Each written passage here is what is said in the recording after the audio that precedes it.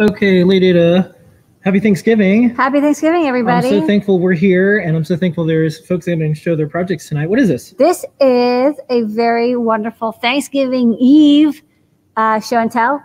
It's me, Lady Ada, and with me is Mr. Lady Ada. We're broadcasting live from the very quiet Adafruit headquarters, manufacturing compound. We do all the testing, manufacturing, coding, shipping, electronics that you know and love.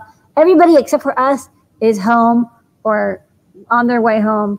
And but we're going to hold out here tonight and see what people from around the world are making and crafting and sharing. So come on by. We got plenty of room in the chat. Let's start off with some Adafruit peeps. Noe Pedro, what's going on in your cozy home? Hello. Yeah, it's feeling cozy here as the weather is, well, it is what it is. It's hot again. Yeah, Pedro's over there. He's hiding them back there. Yeah. Doesn't want to walk the tree. But hey, we have some 3D printed ornaments that we thought we'd show you folks. Let's look at the first one over here. So this is a little 3D printed doodad that we made for the Blue Fruit and the TFT Gizmo. Let's see if we can see those Adabot. Yay! What this one is, because it's the Blue Fruit Circuit Playground, we got our, whoa, there it is. We got our iOS app. That's the dog. And there's our little pooch. There he is with his festive wear on. So I'm going to go ahead and send it. And lightning fast, there is our, now on our new ornament. Nice. Cyber ornament. So let's put that one back and look at the second one. Here's one for the TFT eink. You can see, that's nice. you can see Blanca there. Nice artwork. Festive. Thank you. Yeah, I put a little Santa hat on it and some snowflakes. This one's just got the regular Circuit Playground Express because I'm not doing any Bluetooth stuff, but that works pretty well using CircuitPython to display bitmaps. So there we go. Let's look at one last, well, maybe it's the last one. I'm going to keep pulling them off the tree here. This one is kind of like your standard, right? But we have a little built-in slide switch. And this one also has Blue Fruit. So this one's the fancy LED animations. And what's cool about this is we can unscrew the little cover here, and then you can get access to the actual buttons and stuff if you want. And what's cool about that is we can, you want to show this one off? Yeah, you can add little artworks, like maybe photos. This is little baby Declan. There's a little 3D scan of him inside his mama. Nice. There he is. He's ready. Lithopane type effect. Cool. This is just running a regular Circuit Playground Express, I believe. But it's cool because it's got the built-in slide switch we can turn on and off. There it is. All right, and then this guide's coming in next week? Coming next week, probably maybe Friday. Yeah, we're going to try. Perfect timing for people decorating their trees in the next few weeks. Yeah, I also thought it'd be kind of like a simple one too. Well, maybe it's not so simple, but there's a little 3D printed one that's all 3D printed, no electronics, but it's got like this little spinny thing on top, and you can pop it out. Can you pop it out? I guess you can pop it out. And put other ones like this little Adafruit logo here. Maybe I can click it in there and spin that one up there. Fidget spinner for 20. I know. This is the fidget spinner. New hotness. Yeah. There you go. All right. Well, thank you, Pedro, and happy holidays to you and your family. Yeah. You too. We're thankful for y'alls. Yeah. Thank you. Do you want to see the? So Still working on the goggles that'll come out next week. Yeah, cool. these are looking cool. good. We're working on the guide, and we might have a photo shoot or something soon for folks who don't know what this is. This is from Sister Night. Costume owl glasses from Watchmen, which is got it. I think it's the best comic show ever. Yeah, excellent. All right, folks. Thank you. All right, thank you. All right, thank you. All right, next up. Yum. Go to Scott. Scott's pie. Yeah. Oh, my pie's upside down. But you can read my tweets. That's what it looks like before I eat it. Okay. Okay. You got a pie. Is that an apple pie? It is an apple pie. I made it earlier. This is the third year in a row that I brought it to my family's Thanksgiving. So I thought I would be as far as I know, I'm the first person to show a pie on Show and Tell. It will not last long enough to get a sticker on it, unfortunately. Yeah. So yeah, I wanted to show that off. It's been cooling up here, sitting next to me anyway, because then I can keep an eye on the cats so they don't eat it before we're going to eat it. But the other thing I wanted is if people want to, like, either somebody internal can Slack at me or tweet at me. What I have here is Circuit Playground Blue Fruit with the e-paper gizmo on it. And it's connected to my phone, and it's listening to all the notifications from Apple So if Like everything's Twitter, would it be good to tweet to you? Yeah, tweet at me. Anything that will like cause something on my phone to pop up. All right. But Apple has a service that the OS provides that transmits notifications over Bluetooth, over BLE. And I've written code that filters it out to just Slack and Twitter at this point. So you can't see if like my wife texts me or something, you won't see it here. Okay. He's like, "Where's the pie?" Well, I tweeted. There you I go. just added you. Wait for it. Okay. Wait for it. Beep beep beep beep beep beep beep. Wow, this is really fast. Yeah. So the way that it works. Yeah, that's cool. Mentioned So by it does say. Yeah, mentioned by Adafruit, and I said tweeting to Tanut Live. Ta-da! Yay. All right. Now you can. Yeah. So anybody who tweets at me in the next 3 minutes or something won't show up because you can only update the screen so often. But if you haven't updated in a while, it can actually be pretty quick because the moment you get a new notification, it can choose to update. So been pretty happy with that. And I'm excited to see. I've got some stuff to get committed before everybody can play around with it, but expect to see a learn guide for it in the next couple of weeks. Okay, this is cool. All right, thank you, All right, thank you so much, Scott. And on behalf of many, many people out there, thank you for all your smarts and community building and bringing so many people together with CircuitPython. Yeah, well, it's easy because the community is great. Yay! It's all the free pie. Thank you for letting me spend all my time on that. Yeah. It's all good. Okay. Okay. Bye-bye. Next up, let's go into Cyber Brian. All right, this is Brian. Hi, Brian. Hello, Brian. So what did you do this week? This week I went to DesignerCon with my wife. Up on the screen is a picture of a Necroborg. This is a figure created by a group called the Necronauts. They make resin toys and all kinds of awesome stuff. This is, I think, their first release. So I picked up this in a resin kit, and I'm planning on starting painting it over the weekend. Looking forward to that. Me and my wife were there at DesignerCon selling her toys. It went well, met lots of cool people, sold lots of widgets. Looking forward to next year. So check out Necronauts. If you Google Necronauts, it should come up Necronauts, Necronaut Studios on Instagram, and then fennectoys.com is our store as well.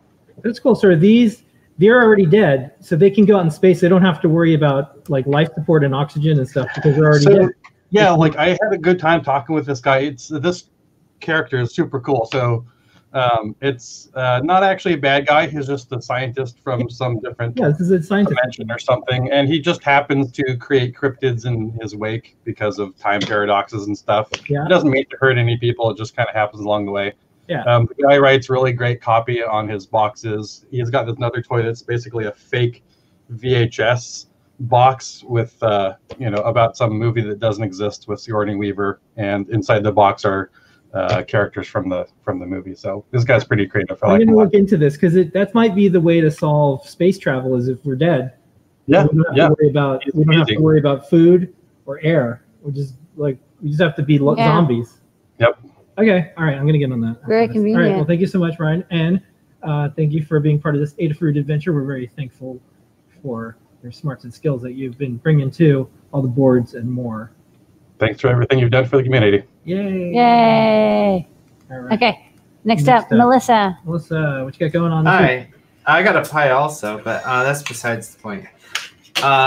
I've been working on adding support for e-inks to the image reader library for Arduino.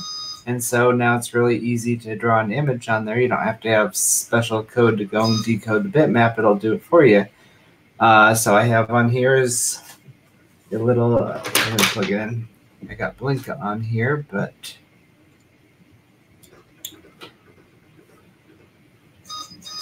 all right. Let's see. So it's just going to redraw it, but after when it gets to the loop, it'll just start flipping it like 90 degrees each time there. Okay, cool. I have it updating like every 15 seconds, which works fine for it's short term. Yeah, we actually did test. It's actually only after like 5,000 or 10,000 repeats that it'll actually get damaged. So that's why. But like, Exactly. You have to warn people. Okay. You have to break some e-ink eggs sometimes to make e-ink omelets. Okay, good. Rotated Zinka. That's proof it's working. Exactly. Cool. And Okay, cool. All right. Nice. Thank you so much, Melissa. And thank you for being part of the team this year. Oh, I loved it. I'm really happy about that. All right. He's the queen of displays. Yes. Okay, next up. Paint Your Dragon. Paint Your Dragon is painting triangles. Triangles, yeah, hi. Paint Your Triangles. So this display, it's connected to a Grand Central board. You can see it's really dodgy here. I had to like scrape away some traces and like wire bare to the board. This display has a 16-bit wide parallel interface, which is like double the bandwidth of anything we have, like on PyPortal, etc. right now. So that's kind of exciting because like double the throughput to the screen. And then the flip side to that, this display is 800 by 480 pixels, which is about 5 times the number of pixels as we have on a PyPortal. So, you know, there's the old adage that, you know, code expands to fill all available memory. I think pixels expand to fill all available bandwidth. Yes. Yeah. But anyway, we've got lots of them, and they are responding very quickly. For not having, you know, a VRAM buffer, like, I know it's just triangles, but that's pretty fast. Yeah, it's surprising. I think we can get in the ballpark of up to 30 frames for full screen stuff. I don't think, like, in reality you would. That's, you know, a on paper throughput kind of thing. But yeah, I mean, it's not the interface, the connection isn't holding us back a lot, which is really nice. So if make something using one of these insane high-res displays, we have the throughput for it. And Eric Ursel asks, is it an ST7789? What's the chipset? It is a, what is it, NT35510? Yeah. Yeah, it's a new one we haven't worked with before. It's interesting. This is the first and only screen I've been able to find that's 800 by 480, 4 inches diagonal, because not like 5 or 8 or 7 inch, and also has a 16-bit parallel interface instead of like a TTL RGB interface. This is a very, you know, it's a common display in a sense, but it's also kind of a new display. I haven't seen that, but I was like, oh, finally we can make something that can address 800 by 480 pixels, which you can tell is pretty sweet. We can probably do some nice user interfaces on it. Yeah, I think so. And you can kind of see that there is a touch interface on this. There's a layer on there, but I'm not using it right now just because it's so delicate. I just don't want to touch it. Yeah, I mean, this was just proof of concept. We'll design, you know, a PyPortal that uses this gigantic screen, and then of course that'll have the resistive touch screen support. The upcoming one is a larger one. It's called Titano. You would think a new one now. Now we need something even bigger than the word. Yeah, I don't know. Beast mode. Yeah. Okay, Beast mode's the name. Okay. All right. Anything else you want to show off? That's all I got for now. Okay. Well, that's a great coming soon preview. Great work with those triangles. I'm excited. Pixels. That's really neat. Yeah, you did great. Looks amazing. Oh, and then there was one last question. Right now, this is an Arduino. Yep, this is an Arduino right now, but we're looking to add support in CircuitPython. Always. It won't be as fast, probably. Maybe. We'll see. All right. Okay. Thank you, Phil, and thank you for all of your smarts and work and all the delightful pixels that you've brought to the world this year. Best pixels come from Paint Your Dragon, no question. Well, seriously. Thank you for putting up with me week after week. No, I mean, like you keep making pixels. You keep making pixels. All right. Not just any pixels, but the right pixels. Okay. Next up, we're going to go to Ranjib. Hey, Ranjib, and your reef-Pi. The reef-Pi, yeah. Well, how's your reef going? All right, we can see it. We cannot hear you, but that's okay. Because it looks great. We could probably narrate it for you since this we is can't like a hear reef. you. So this is all controlled by a Raspberry Pi. Well, it was. It is. Wait, that. Okay. This is all controlled by Raspberry Pi. Yeah, it's got the Raspberry Pi. This is a reef-Pi. You can tell because it says reef-Pi. Ooh, all the connections in a box. Yeah. Okay. And you had done a Learn guide on this before. Power packs. On learn.adafruit.com. And look, there's like a UV light for the reef or some sort of like a daylight lamp. Kind of interesting. Yeah, it might be that. And there's like a pump. And a couple pumps. Yeah. Yeah, a couple pumps maybe. There's a peristaltic pump. And then it doesn't look like it has any fish in it or jellyfish or anything yet, but maybe soon it'll have some aquatic creatures. Right now, all right, looks like you're just cut out. Oh, no, you're back. You're back. Okay. Oh, temperature sensing. Temperature sensor. Okay, got the this DS. This might be setting it up for all the little critters to live inside. It's got the. Maybe it has to. Yeah, I've got the DS18B20. Okay. Going on there. Plugging in the pump is what maybe. Okay. And then that looks like a pH sensor or something. Yeah. Yeah, that's a pH sensor. Maybe a new generation using the 4A with a new custom hat. Oh, I think you just. We've lost signal. He's on the reef. To the ocean planet. Okay, so we'll take you off the screen now. Well, email support@adafruit.com and we will send you a sticker. Could go on your pump or something. Okay, next up we're going to go to Spacey and Spacey screen. Hey, Spacey. Hey, can you hear me all good? Yeah. Can hear you and you can see your screen. Okay, so I've been doing like a bunch of experimenting lately with like code-free like development and stuff. And I was playing around with Ableton the other day, and I was like, huh, you have like these columns which are different devices, and then these rows which are like different scenes. Why hasn't anybody done this with like hardware yet, or like electronics? Mm-hmm. So I was like playing around, and I built this little proof of concept thing. It only currently works with neopixels and like this kind of middleware thing that I built. But let's pray to the live demo gods and see if this works. So I've got like a simulator kind of thing, and this is like a test sketch that I built where you have like 4 different buttons connected and then 3 different sets of neopixels.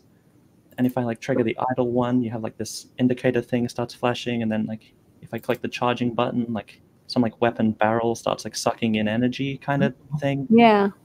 And then like when it's charged, it like does that, and then when you release it, it just shoots a bunch of rainbows.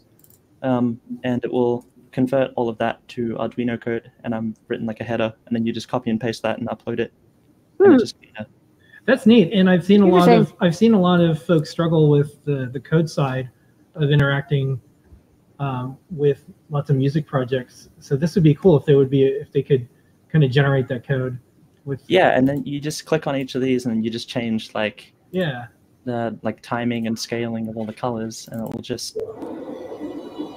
Yeah, this is super cool because a lot of folks just want the music and the beat to go together, and so, with the neopixels. Yeah. This is it's like a recipe maker. Like, here you go, and then you can just like bake it and send it off. This is cool. Good work. Yeah. Well, if you want a sticker, email support@adafruit.com. You can put it on the computer or something. Yeah. And thanks for showing this off. This is really cool. If you want us to write about this when you're ready to, just email pt@adafruit.com, and I'll do a blog post about it. And if there's stuff for people to try out. Cool. Yeah, this is really cool. Good work. All right, well, good work, Spacey. Thank you for coming by. All right. Okay, Lady Ada, that's it. That's our show for this week. I know. 7:30 p.m. Every single week we do this. We even did it on, I'm calling this Thank You Eve, because that's the code on the show that we're going to do in just a few minutes, Ask an Engineer. But thanks for making an Adafruit where all these folks can come together. Thanks for being with me on this journey. Yeah. It's been fun. It's been 15 years. Yeah, we've been hanging out doing this for a while. Almost 15 years. Yeah. So thank you, everybody. We'll see everyone on Ask an Engineer in just a few minutes. Oh, and one last thing, reef-Pi, who was on there, mentioned that reef-Pi is going to update the guides on learn.adafruit.com with all these new sensors and more. It's actually one of our most popular guides. A lot of people like building reef-Pis. It is. All right. Okay. Thank you, everybody. Have a wonderful Thanksgiving. We'll see some of you in about 7-8 minutes. Yep. For Ask Engineer, and everybody else, have a safe and wonderful holiday. Bye, everybody. Bye.